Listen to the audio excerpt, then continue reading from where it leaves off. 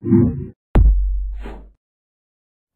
let's talk about some radioactive isotopes. Well, what is an isotope to begin with? Well, an isotope is something that, you call something an isotope if it's got the same number of protons but a different number of neutrons. So we've got same number of protons, different number of neutrons. Same number of protons means it's the same element. Different number of neutrons means there's going to be a different mass number. So here are some standard ones. Hydrogen 1, that's just a proton. And that's standard hydrogen. Hydrogen 2 is called deuterium, or heavy hydrogen. And this occurs in the ocean very rarely, but commonly enough that people say that there's enough deuterium in the ocean to supply our energy needs for millions of years if we're able to do fusion properly, which we're not yet, but we'll see. Then there's hydrogen 3. So this is a proton and 2 neutrons. This guy is unstable, unlike these two that are both stable isotopes of hydrogen. This guy, which is called tritium, is very important in thermonuclear devices and in fusion studies. And he decays in about 12.32 years, that's the half-life, into helium-3, an electron, and an antineutrino. Now, most of the time, of course, if we're going to do this reaction, we'll want to put in the bottom numbers. And so we've got 3 equals 3 plus 0 plus, this guy's got to be 0. 1 equals 2 plus -1 plus, this guy's also got to be 0. So for that reason, I mean, it doesn't have any charge, it doesn't have any mass, so it doesn't really interact in any of the nuclear reactions. And so most of the time, chemists won't even write that guy. But he is there, all right? So we've got electron, and this is called an electron antineutrino. All right, whatever. So these are some standard isotopes. We would say this is a radioactive isotope of hydrogen, and these two are the stable isotopes of hydrogen. Some other important stable isotopes are lithium-6 and lithium-7. Both of these occur naturally in lithium. This one actually made a big deal in the biggest thermonuclear device, biggest hydrogen bomb that the United States ever set off. And this was in 1954. It's called the Castle Bravo explosion. It was supposed to be about 5 megatons, but instead it ended up being 15 megatons, mainly because lithium-6 was used to make a solid lithium deuteride fuel for the thermonuclear reaction. They didn't think that the lithium-6 was going to participate in the reaction, but it actually did. Anyway, all right, so let's look at some standard radioactive isotopes. All right, uranium-238. That consists of the majority of uranium that's found on the Earth. It has a half-life of 4.5 billion years and decays via alpha emission. Uranium-235 is the big fissile. Fissile meaning I can use it in a nuclear reactor or in a nuclear bomb isotope of uranium. It's the one that we want. So if you say enriched uranium, it means that its uranium-235 content is much higher than that found in mined uranium. Now one of the reasons that uranium-235 is so rare in nature is that its half-life is only 700 million years, whereas the half-life of uranium-238 is 4.5 billion years. So this is about the age of the Earth.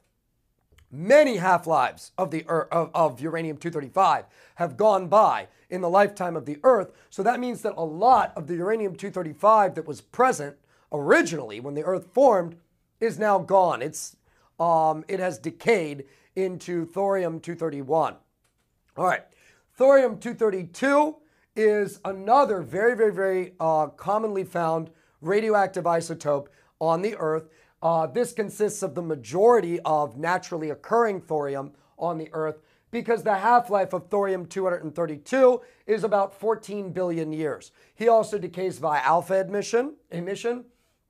Plutonium-239 is a very important isotope when looking at nuclear plants and when looking at nuclear bombs. The reason that plutonium-239 is very, very, very important is that it's fissile. And that means that you can take a neutron, shoot it at this plutonium-239, and be almost certain that he'll fission and spit off some other neutrons and get going this chain reaction that we need to get going in a nuclear reactor. He alpha decays in 24,000 years. That means that he cannot be naturally occurring. Too many half-lives have gone by since the beginning of the Earth for there to be any plutonium-239 left over, even if there was any when the Earth formed. So where do we get plutonium-239? Well, we get it by making uranium-238 undergo a nuclear reaction. We shoot neutrons at it that are slow-moving. It will accept some of them, become uranium-239, and a couple of days later, that will have decayed into plutonium-239, and we'll have what we want. All right. What about radium-226? Radium-226 is a dangerous isotope. It appears in the uranium chain. So all this uranium that exists, that has this half-life of 4.5 billion years, well, it's going to decay at some point. And somewhere on that chain, you get radium-226. Radium-226 is the type of radium that was originally isolated by the Curies in the late 1800s. And this guy has a half-life of about 1,600 years. So you can purify it from uranium ores. All right, then there's Radon-222. This is the guy that you may have heard of if you've heard of radon poisoning in basements in the East. And it's because of the uranium that's present in the bricks that will decay, and eventually on the decay chain, we get this radon. Radon is a gas. And that means that when we get this radon, it's just going to seep out of the bricks and you can breathe it in. You don't want to breathe it in though, because if you do, he alpha decays in about 3.8 days. And those alpha decays, while your skin will stop them, your organs kind of won't.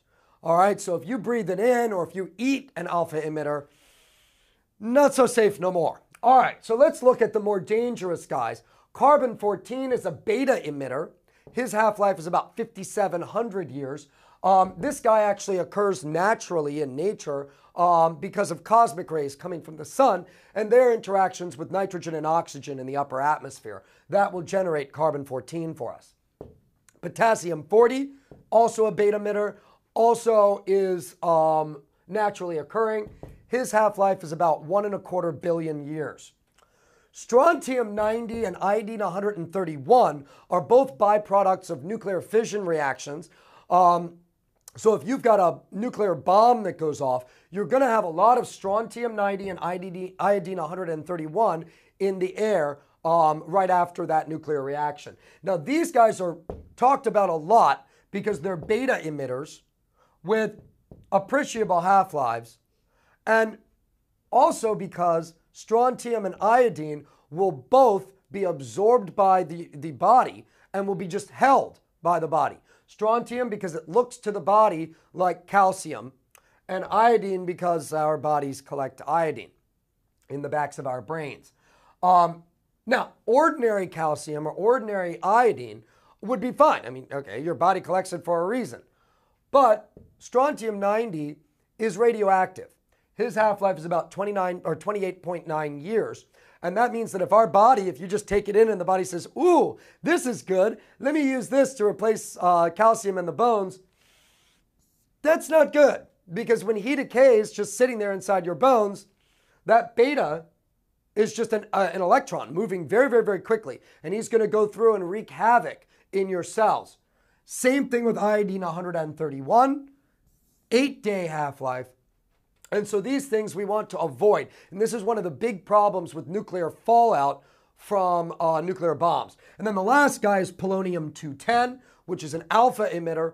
Half-life is 138 days. And you may have heard of polonium-210 as the radioactive isotope that killed the Russian spy. So those are radioactive isotopes.